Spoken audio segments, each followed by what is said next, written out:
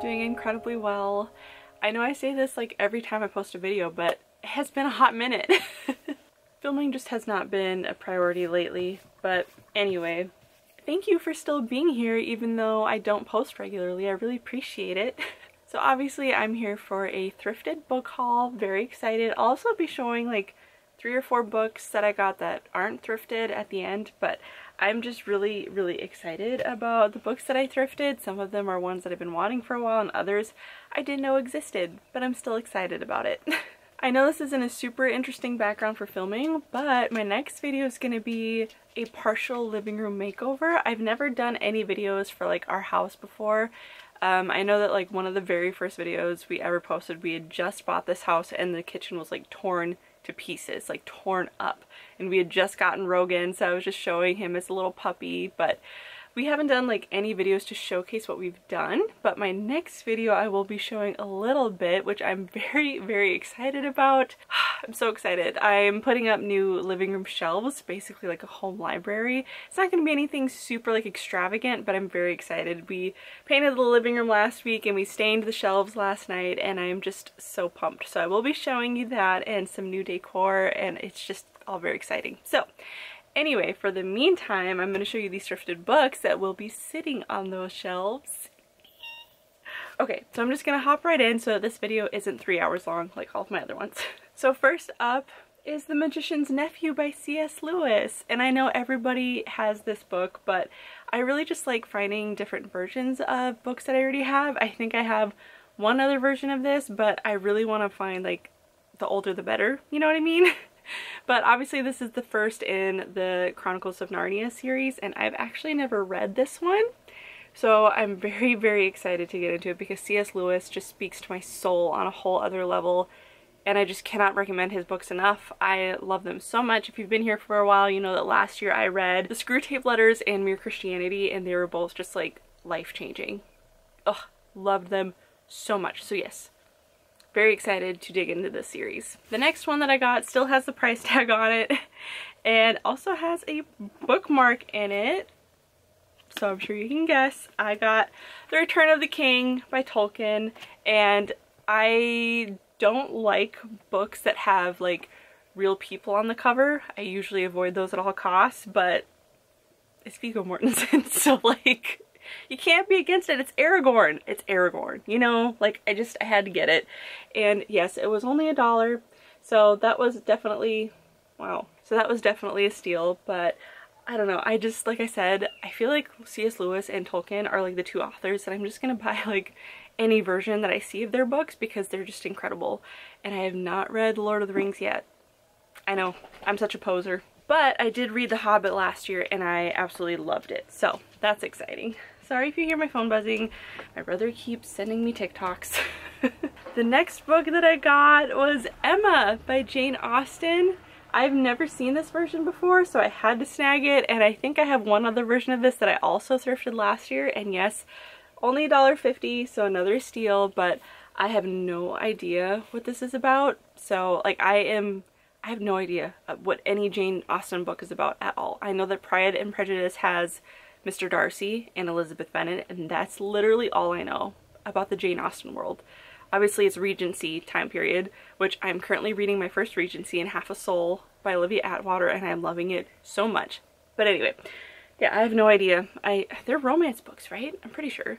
But this also has the serrated edges, which I was very excited about. I love that feature on books. Like I'm very likely to get the book just because it has serrated edges on it. So I really like this version. I thought it was really sweet, and it is a little bit textured too. It's not like super duper textured, but you can feel the picture on it. My dogs run into the camera every time I sit down and film. You just gonna lay right there? Okay. He's just like laying underneath it now. He's officially annoyed of me and all my drama because he was laying on the couch earlier and I like come up to him like this, and I usually like lay on him and hug him, and he saw me coming, and the second I touched the couch he got up and walked away. Up next is another Tolkien book. I'll stay on theme here, and it is The Two Towers. Look at this cover. Do you see the 80s hair going on here? I could not pass this up. I couldn't. I simply could not. I saw that and I had to. This cover is hilarious. Like that's Legolas and Gimli. I can't. And yeah, so adding this one to my collection because I could not get it. The next book that I got is a pretty popular one in the bookish world. When I first started to learn, or like when I first learned that the bookish community was a thing, it was a YouTube channel that I found and she was currently reading this book. So this book was like one of my first exposures. This book was like my first exposure to the bookish world. Oh, I graduated high school, I swear. And that's Orphan Island by Laurel Snyder. This book just sounds really, really sweet and I feel like it's gonna really get me up in my feels and I'm really excited about it. When the 9 children go to sleep in their cabins, it is with full stomachs and joy in their hearts, and only one thing ever changes. On that day each year, when a boat appears from the mist upon the ocean carrying one young child to join them and taking the eldest one away, never to be seen again. Oh gosh, yeah, so basically as you can hear, it just sounds very emotional, and obviously it's supposed to be like an allegory for growing up and letting go of parts of your childhood to embrace adulthood and adjusting to new friendships, and it's gonna be an emotional roller coaster for me, so I'm excited, but I'm also kind of nervous. And obviously I did not take the tags off of any of these books. Another $1.51. I have a hard time paying for books full price now. Now that I can find them for this cheap, especially when they're like more popular ones like this. The next up is one that I was probably most excited about, I think, because it's another Francine Rivers book, and if you've seen my Redeeming Love vlog, you know that Francine Rivers is just like my hero. Like after I read Redeeming Love, I just binged a bunch of interviews with her and I subscribed to her newsletter, I stalked her website, and I just absolutely adore this woman so much. She's so wonderful and just lovely and pure, and she's one of those people that I'm like, I want to sit in a garden with you and let you pour into me and just talk and chat about life, and I absolutely love that woman, appreciate her so much. And I got her book, The Last Sin Eater, for $1. I don't even really know what this is about. I never really do. In the misty peaks and valleys of Appalachia, ooh, spooky, roams the Sin Eater, a myth as much as a man, burdened with absolving the sins of villagers passing from this life to the next. Oh, I've heard of this kind of a thing. I first heard of this in a show, Outlander, which, as I mentioned, I cannot recommend because it is very inappropriate. But if you subscribe to like that one service that like skips all of the icky scenes for you, then I highly recommend it. But there was somebody in there called the Sin Eater, and I didn't understand what that was because I'd never heard of it before. So I'm actually familiar with this concept, but when a young girl uncovers the dark secret behind the tradition, she vows to show her village the truth. All that matters for 10-year-old Katie Forbes is finding the one man who can free her from the sin that plagues her day and night, the sin that has stolen her mother's love and made Katie wish she could flee life and its terrible injustice. She knows it's forbidden, that doing so will bring curses down upon her, but something deep and instinctive moves her against all dire warnings to find the Sin Eater. Before their journeys are over, Katie and the Sin Eater must face themselves, each other, and the one who will demand all from them in exchange for the answer they seek. Gosh, I just love Francine Rivers. Her stories are just, ugh. I've only read one, but even just reading the descriptions of some of them that I have, I'll show you later, I did get more. In this one, it's just, I don't know. She just does something to me, you know. I feel like she's just like my author that I have. I feel like everybody has that one author that they're like, will go to bat for, and I think Francine Rivers is my person. So I'm really excited to read this one. I don't know if I'll get to it this year. I might, but I do have quite a packed TBR, and I'm trying to get better at DNFing things so I can read things that I really enjoy, so we'll see. But I'm really excited that I got another one of her books, and I thrifted it for $1. Such a steal. The next book is a religious book. Actually, let me do the next 3 books are religious books, and then I have just a few left, and then I'll show you the new books that I got. So up next is by an author and pastor that I have come to absolutely adore and respect so much. He is quite popular. He got popular around the pandemic a few years ago, and I'm so grateful that he got a lot of publicity because it has brought a lot of people to his ministry, and I think he is absolutely incredible. I know that a lot of people have issues with him, but I personally have never heard anything from him that I disagree with or found to be unbiblical. So anyway, I'm very excited about this one, and I can't wait to read some of his work. And I do have a few other books from him that I also thrifted as well. So this one is The Gospel According to the Apostles by John MacArthur. And I think the title is kind of self-explanatory, but what he covers in this book is: what is cheap grace? Have some Christians adopted a no lordship theology? What must a person do to be considered righteous by God? And do your works have any effect on your salvation? So, big questions, and I'm really excited to get the answers from Mr. MacArthur's perspective. I think I shared in my last book haul that I got his book, The Gospel According to Jesus. Maybe I didn't, maybe I never did a video for it, but I did do another thrifted book haul quite a while ago. Oh my gosh, did I do a video for that? I can't remember. Regardless, that book was in there, The Gospel According to Jesus, which is like his most famous book. I think it was his first one too, and he's written like over 400 books, I think, which is pretty incredible. So really excited to finally read his work. I tend to kind of put off theology books after I get them because it kind of freaks me out because in my past I've had a lot of like religious trauma and such, which I hate saying because it's so cliche, but I kind of just wait until I feel moved to read them because I don't want to force myself to get into something that I am not prepared for. So anyway, I won't get too into that because I can talk about that for a long time. Okay, next book is The Invisible Hand, Do All Things Really Work for Good by R.C. Sproul.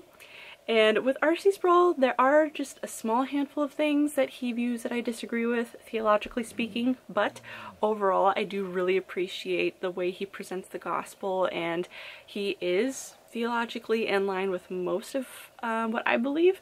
And I know that John MacArthur has also had like interviews with him or panels with him and stuff too, so I'm really curious to know his perspective on some things because I've never read any of his books, and I'm not sure if I've listened to like his full messages before. I've heard like snippets of them and read things by him, but never like a full book or listened to a full sermon. So I'm really excited to hear his perspective because I've heard a lot of really good things about him. So this will be a good one. Not sure if I'll get to it this year.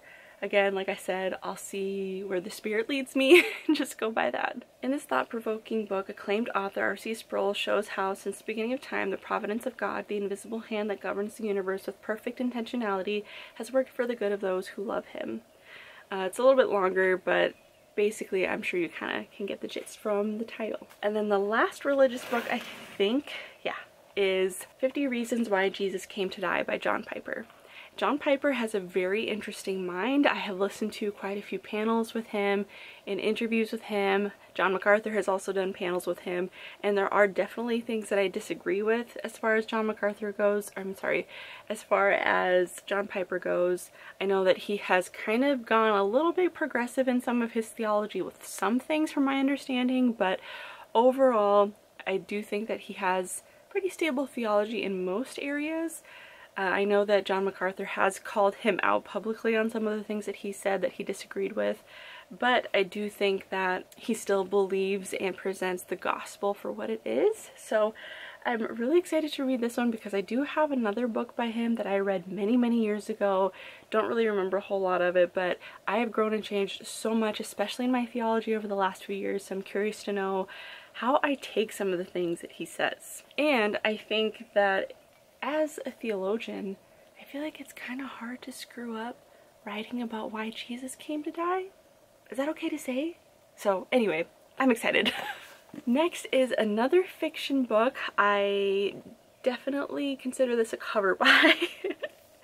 And I did not pay for what the sticker says. I think I paid like $1 for this one. And it is Blood Sisters by Jane Corey. 3 little girls set off to school one sunny morning. Within an hour, one of them was dead. 15 years later, Kitty can't speak and has no memory of the accident that's to blame. She lives in an institution unlikely ever to leave, but that doesn't keep her from being frightened when she encounters an eerily familiar face. Our teacher Allison looks fine on the surface, but the surface is a lie. She's struggling to make ends meet and to forget the past. When a teaching job at a prison opens up, she takes it despite her fears. Maybe this is her chance to set things right. Then she starts to receive alarming notes. Next, her classroom erupts in violence. Meanwhile, someone is watching both Kitty and Allison. Someone who never forgot what happened that day. Someone who wants revenge, and only another life will do. That sounds really fun. I love thrillers. I love murder mystery stuff. It keeps me on the edge and really like just keeps you going, you know. That was also kind of the first books that I read when I started to read fiction again, was all thrillers. So I'm very excited to actually get into thrillers again. I have a few planned for the fall as well, so very much looking forward to that. Plus it's a very like fall-ish themed cover, so maybe I'll save this for then. The next one is so cool. I've never actually read this story. I'm sure a lot of us probably haven't because we had the movie growing up. But that is The Adventures of Robin Hood by Paul Creswick. I had a hard time reading that font for a second. Isn't it beautiful?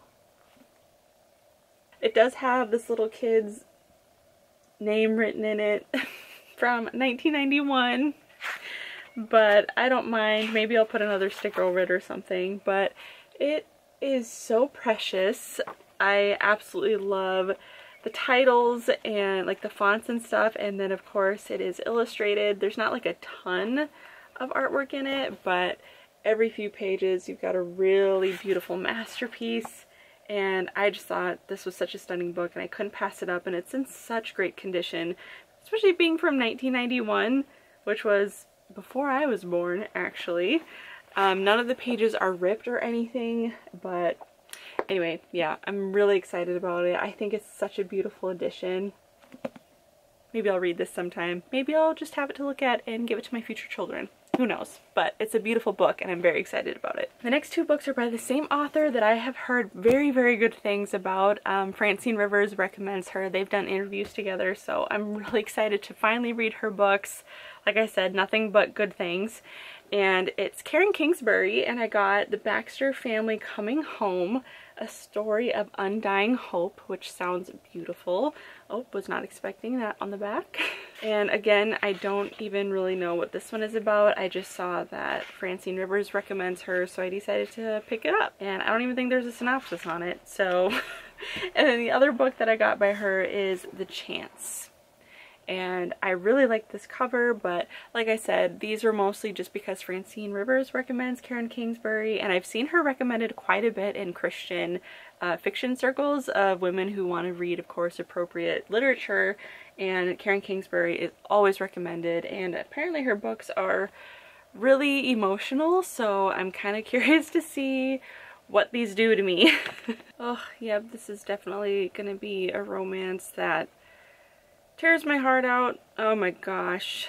The end of the synopsis says, for both Ellie and Nolan, the coming date is more than just a childhood promise. It's a chance to make sense of it all, the chance to find out if it's ever too late for love. Kingsbury weaves a tale of heart-wrenching loss, the power of faith, and the wounds that only love can heal. She delves deeply into a theme that resonates with us all. It's never too late for those willing to take a chance. Oh gosh. I don't know if I'm ready for that.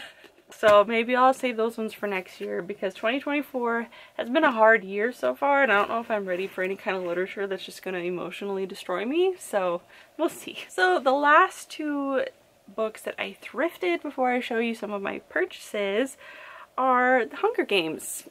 I got the first one, and then I got Mockingjay. I don't know which one the Mockingjay is. Is it the second one, or is it the third one?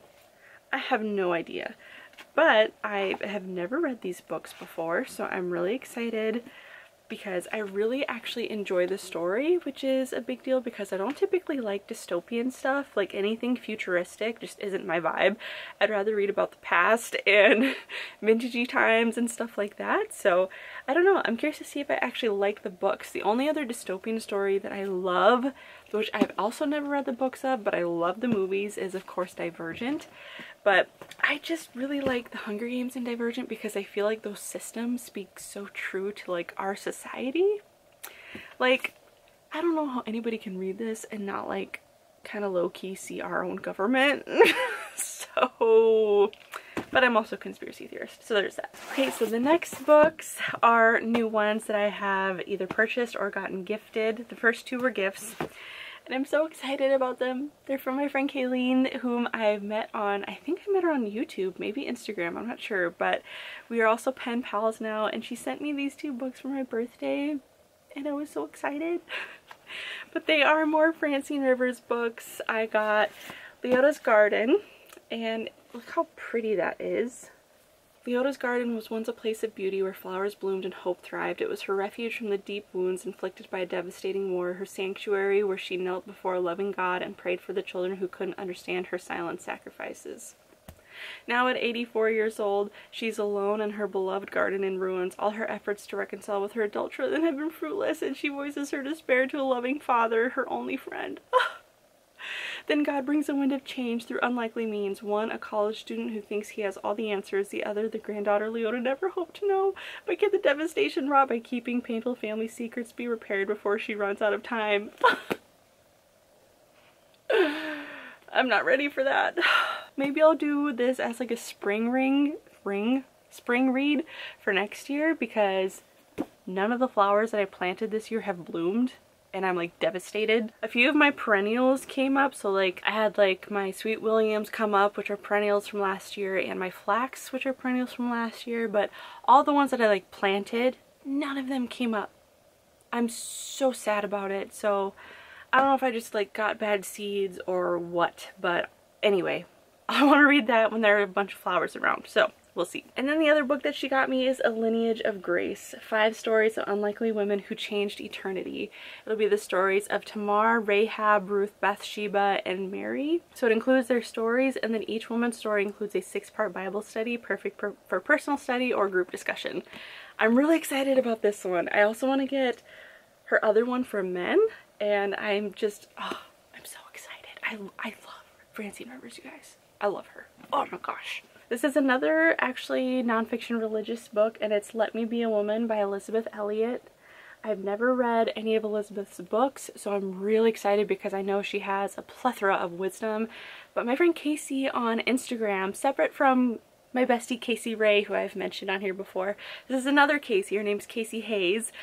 She lives, I think, in North Carolina, but I saw her reading this book on her story, and she was just raving about it, so I had to get it. And then my other bestie Casey also actually loves this book too, so it was perfect. But I'm really excited to read this one. Like, the first thing that it says on the back is, "Who are you?" So it'll cover subordination, the single life, self-discipline, masculinity versus femininity, one of my favorite subjects, the right kind of pride, another one of my favorite subjects, and what makes a marriage work, another one of my favorite subjects. So really excited about this. Like I said, I've never read anything by Elizabeth Elliot, but I've seen so many of like her quotes and little snippets and things like that, so I'm really excited to read one of her books. Okay, last few. Up next is one that I got 4 days ago. Steven and I spent the day together, went to Barnes & Noble, and I got 2 books. So the first one is Powerful by Lauren Roberts. It's a powerless story. Powerless was her, I think it was her first novel. It's a romantasy, and from my understanding it's clean, so I'm very excited about that. I haven't read it yet, but it's on my summer TBR, and I'm so excited about it. Everybody seems to just love it. So this is a novella, I think. So I'm really excited about it, and that is what Powerless looks like. So yeah, I had to get it. It's small and cute, and this is a special edition, so I'm super pumped about it. And the other book that I got is one that everybody keeps telling me I need to read. Everybody's so excited about this book, and I'm excited now because everybody just keeps recommending it to me. So that is Trees of the Emerald Sea by Brandon Sanderson. Do I know what it's about? No, duh. The only life Tress has known on her island home in an emerald green ocean has been a simple one, with the simple pleasures of collecting cups brought by sailors from faraway lands and listening to stories told by her friend Charlie. I love that name. But when his father takes him on a voyage to find a bride and disaster strikes, Tress must stow away on a ship and seek the sorceress of the deadly midnight sea. Amid the spore oceans where pirates abound, can Tress leave her simple life behind and make her own place, sailing a sea where a single drop of water can mean instant death? Ooh, that sounds really exciting. I love fantasy and I love pirates, so I'm super excited about it. I don't know if this will be a this summer book or next summer book, Let me know if you think that I need to read this right now or if I should wait. I should also mention that I was intending on reading Anne of Green Gables this spring, but I didn't get any flowers and I feel like that kind of ruined it for me. So I don't know if I still plan on reading it this summer. If it's a summer read as well as a spring one, let me know.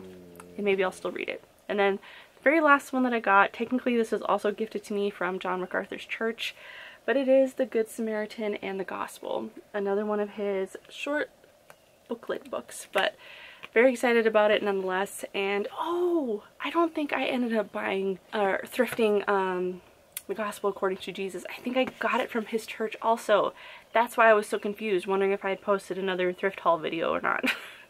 On his church website you can fill out some stuff and they send you books for free if you want. So that's how I ended up getting The Gospel According to Jesus.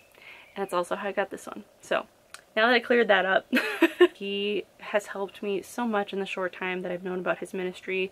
I feel like him and Paul Washer and Mike Winger are like the three pastors that have really helped me solidify my faith over the last year or so that I've been struggling and getting out of some false teachings. So anyway, again, maybe I'll talk about that more in the future. Who knows? It's kind of a long, crazy story.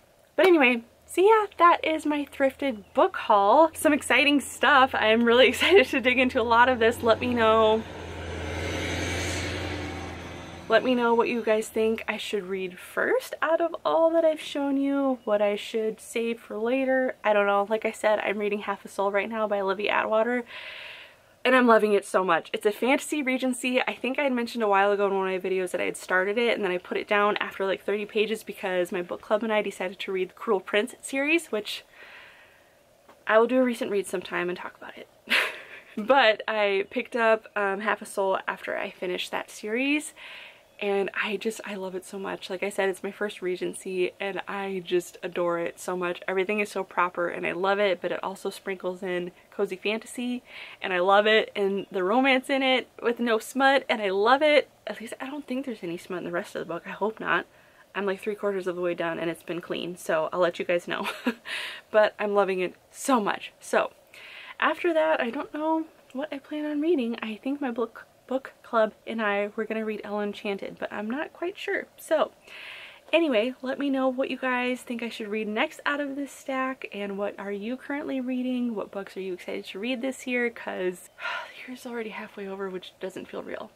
But anyway, thank you guys so much for being here, and like I said, especially thank you for sticking around even though I'm not posting consistently. Life, you know? So I do have a few more videos coming though. Like I said, I wanted to do a recent reads, and then I wanted to show you guys our new living room makeover, which is very exciting. So there are a few things coming. I haven't completely abandoned you, but anyway, thanks again for being here. I love you so much, and I will see you in my next video. Bye!